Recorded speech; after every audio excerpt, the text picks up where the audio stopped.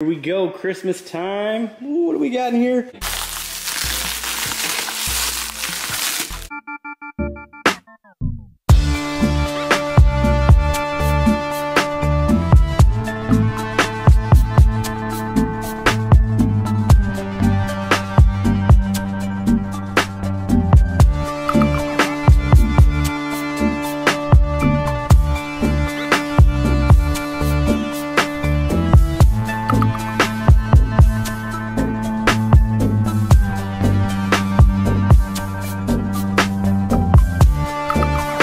In the backyard with all my Dodge junk parts.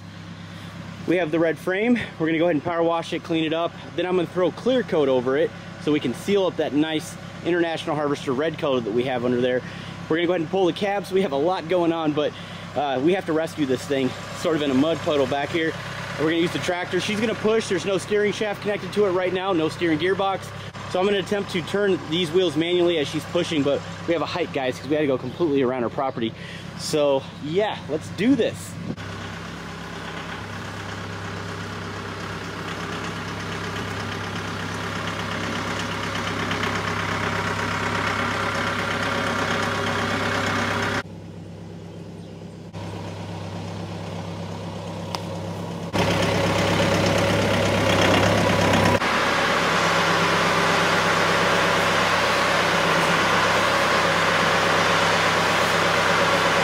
Well guys, this is our first time actually using the hoist. This is awesome. Pulling cabs are gonna be so easy. And also, when I get that LMM on there, my newer Duramax, we're gonna be pulling the cab on that one as well. So I'm really pumped about that. Here we go. The Cummins build starts now.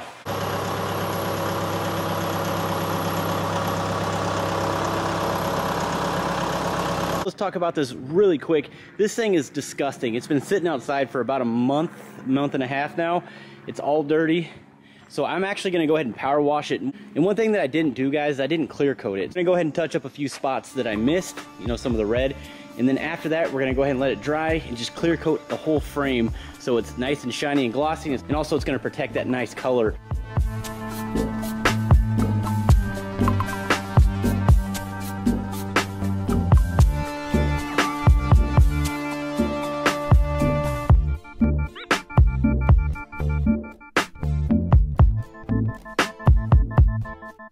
All right guys, let's go ahead and get into it. Man, I am so excited, I'm so pumped. Well, first of all, because this is our very first time doing any real work in the shop with the hoist and all that. But second, right here guys, Miller engines. Today's video, I'm gonna be explaining to you guys basically everything that I have here for the Cummins build, and we're gonna go ahead and unbox this bad boy right here. I think you're really gonna love what we have in store for this truck. I purchased this second gen 1999 Dodge Cummins from my brother-in-law. He's had it for many years. This was actually a truck that he purchased when I came back from Afghanistan. I purchased a LMM Duramax, and then he got this one right here. But sort of an interesting story here. He purchased a 06 5.9 Cummins, so the common rail, the one above this one, which is a 24 valve, and he lost interest in this truck right here. This thing used to have 2 turbos in it, built trans, pretty fast ride. I think it hit close to 600 horsepower, but he removed the turbos and it sat in a parking lot for, I don't know, a very long time, just sitting there rusting, rotting away. So I then purchased it from him, decided to keep this gal in the family, and here we are today. I went ahead and tore it all the way down completely to nothing. As you can see, the frame. And then of course I tore down the engine, and then I decided to send it to the professionals at Miller Engines in Pennsylvania. You guys are pretty awesome. The owner there, his name is Matt. Actually, I'm gonna go ahead and introduce him in this video as well. He explained sort of what he's done to the engine, but I haven't unboxed it yet, so I have no idea what it looks like. We laid down a coat of primer over the entire frame, so now she's nice and shiny. She looks good, see that? Not 100% sure on the wheel and tire setup. On top of that, we're doing sort of a show truck sort of feel on this truck as well, because obviously we have it torn down to the frame, so why not make it colorful and awesome and neat? Also, I'd like to hit maybe 1,000 horsepower, maybe a little more, not too sure, but we have the engine built for that rating anyway, so we should have no problem hitting well over 1,000 horsepower. I think the coolest thing that's gonna add a lot of character to this truck right here, this Cummins, is the fact that we are going to be doing a dump bed on this. So I want you guys to follow along and stay tuned and subscribe, man, because this build's going to be insane once we're completely done with it. As you guys watch the channel, you're going to be sticking along for the journey as we put this together, and you guys can watch it with me. Here we go, Christmas time. Ooh, what do we got in here? All right, oh, it's saran wrap. We got to get all this out of here. I gotta say, those guys did a phenomenal job at packing this thing. Looks like I have my old SFI billet flex plate laying in there, which we're not gonna need. I actually have a brand new one. Yeah, let's go ahead and get this out of the box. This is exciting.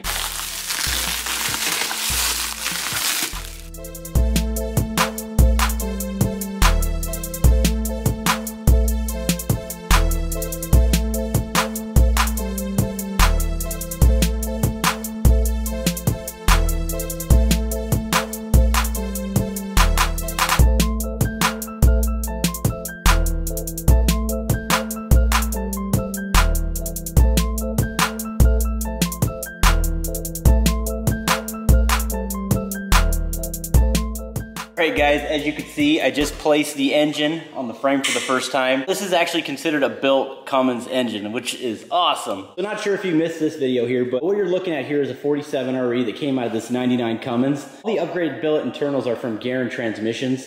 The triple disc torque converter, which is right here, guys, check this out. This bad boy right here is going to be crucial to what we got going on this build. Now another awesome thing that we did at Kodiak Truck when Mark built this transmission, we installed a Sonics, which came from the Guerin's website as well. Installed a Sonics valve body, which is calibrated to this transmission specifically. It's custom. I'm talking this valve body was actually dynoed. If you guys get really bored and you want to learn how to rebuild a 47 RE, definitely check out that video I posted. It was about a month ago and Mark just did a tremendous job. And then of course Kodiak Truck built the transfer case as well, so huge shout out to those guys. I really do appreciate them for all their support. To be quite honest with you guys, this build wouldn't even happen if it wasn't for those guys over there. But look at the theme that we have going for. We have red, white, you see where I'm getting at? I believe that's a Ford blue. Actually all these parts are brand new. These are the V2 monotube rough country shocks. I can't wait to install those. I've heard some really good stuff about it. Now one thing I didn't share with you guys, and I don't even know why I'm sharing it with you, I think some of you guys called me out, but they're way too short. I actually pushed this down a little bit to put these on, so I figured this was a stock height truck, but apparently not. I called the guys at Rough Country and I ordered shocks with a little bit more travel, and also I ordered the upgraded ones. I heard they ride like a cloud, so I want to try them out. And then also I decided to keep with the same theme. My brother-in-law did it. Installed a 6.0 transmission cooler, so this is exactly what I did. I went and purchased a brand new one from Mishimoto. I heard really good stuff about them, so I'm gonna run that. So all right guys, let's go ahead and get into the fun stuff here. Now remember guys, we are doing 2 turbos. So we're doing 2 RDS turbos. We're gonna be doing an S300 and an S400. Think about it, a built trans, 2 turbos. We're also doing a P-pump conversion. If you're a Duramax guy, this is probably a completely different language. I'm a Duramax guy and I'm learning this stuff, so bear with me, but this is a P-pump conversion. It's actually the Crazy Carl's turbo kit. And what this does is it eliminates the VP44, which is the fuel injection system that they have on the 24 valves that comes stock. Instead, what I'm doing is I'm installing a 12 valve, so a first generation Cummins diesel injection pump on a second generation 24 valve Cummins. So we are going to essentially use the old school fuel injection pump for a newer style Cummins. That's kind of the goal. Now the good thing about this is we are going to be dumping fuel. It's all mechanically controlled instead of electronically, but this is actually a conversion kit, and let me show you what we did here to the front of the engine. This is a 12 valve timing cover right here, not a 24 valve timing cover. And the gear from the P-pump is going to be making contact with the cam. This is definitely the best route in my opinion when making the most power out of a 24 valve. It's just going with a P-pump conversion kit. And as you guys can see, you're probably already looking up here, what we did is we bored these out 20 over, so essentially it's very close to a 6.0 Cummins, because it was a 5.9. So we bored those out. We did billet freeze plugs right there. We also did a fleece coolant bypass kit as well. So we also went with the Molly pistons. These are actually thermal coated. The main's getting resized with some ARP main studs. So it's gonna give us better clamp load. It's gonna hold it a lot better, especially when we're throwing a lot of power at this thing. I also requested the billet tappets. One good thing about Matt there, he definitely gave me a lot of advice on what to do as far as what I'm going for with my goals. And then, I don't know if I showed this to you guys yet, but this is my billet tappet cover. I gotta clean it up. This is gonna look pretty sweet on the engine right here once it's actually installed. One more thing I'd like to mention, which I'm really pumped about. I went ahead and pulled out the old cam, sent it to him, you know, for a core. He installed a Colt cam. Now this is the Stage 4, it's called a big stick. It's a camshaft. From my understanding, this cam right here is going to handle some power. But essentially what you're looking at here, guys, is a built bottom end. So we are good to go. But let's go ahead and hear what Matt has to say about the build and what he's actually done to this thing, because there's a lot more that I actually didn't explain in this video. So take it away, Matt. I wanted to share with you guys some things we do on Josh's 5.9 Cummins build. We're running Molly cast drop-in piston, which is 20 thou oversized. So what we do is bore in torque plate on the block, oversized for these pistons. We also upgrade these pistons with a thermal barrier coating, which helps keep that heat in the combustion chamber. We line home the block with ARP main studs.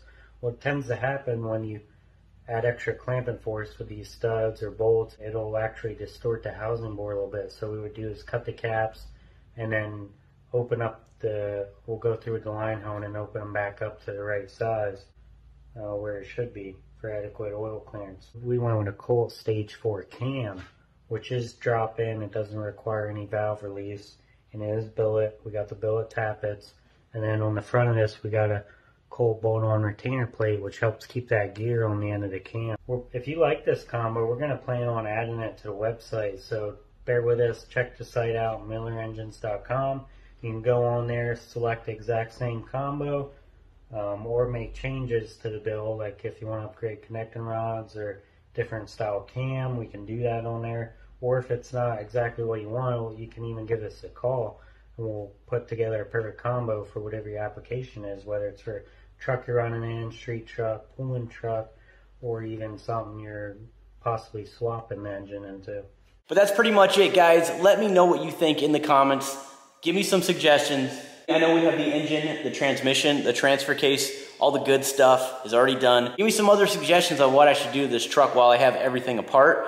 But for now, we're gonna go ahead and plug away and get all this stuff installed. I have a lot of parts to clean still. I've been kind of procrastinating a little bit, but hey, I haven't had a shop to work in probably about 4 weeks. I'm sure you guys have picked up on this, but I leave like the engine, transmission, driveline stuff up to the subject matter experts that have the correct tools, have the honing capabilities in order to do that stuff. I'm going to just put the truck together and hopefully we can turn this key very soon. But that's it for this video today. You guys are so awesome. Make sure you subscribe. Again, load up those comments. Let me know what you think about this build. I am so pumped. We'll see you on the next video. Stay tuned.